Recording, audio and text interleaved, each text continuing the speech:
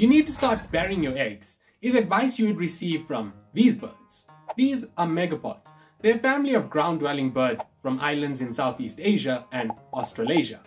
They include things like your malleefowl, your malleos, scrubfowl, and rush turkeys, which aren't actual turkeys, by the way.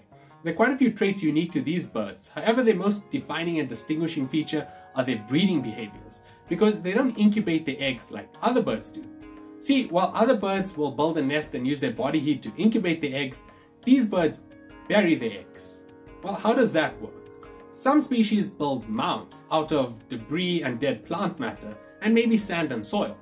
See, the plant matter helps insulate the eggs, but you might forget that decomposition is a biological process. So when organisms are decomposing this dead plant matter, it releases a little bit of heat and energy, and this is used to incubate the eggs. So males will build these big mounds that the females lay their eggs in, only for the eggs to be buried and then incubate inside of.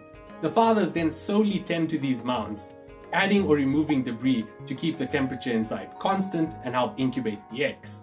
Other species take a more direct route where they bury the eggs underground. See, they create burrows, and any fossorial animal can tell you that burrows are very thermally constant.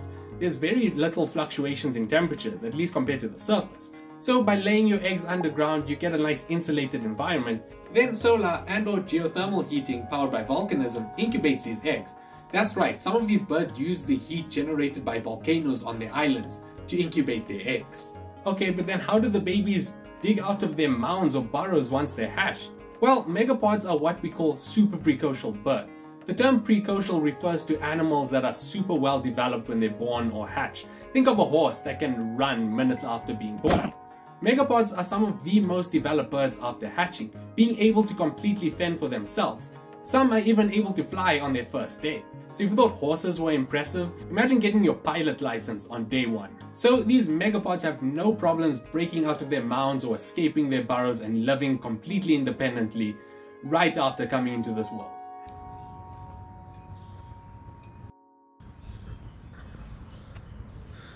Looks like it started to hatch, and oh, would you look at that? The miracle of life.